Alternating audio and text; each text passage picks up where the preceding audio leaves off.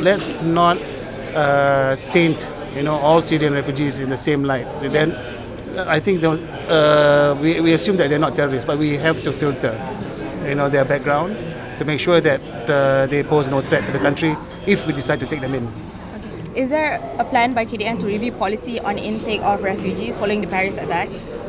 That was always the danger with accepting the refugees from the Middle East, and that's why we've been taking our time to basically filter out who they want to take, and then preferably those people who have a clear background.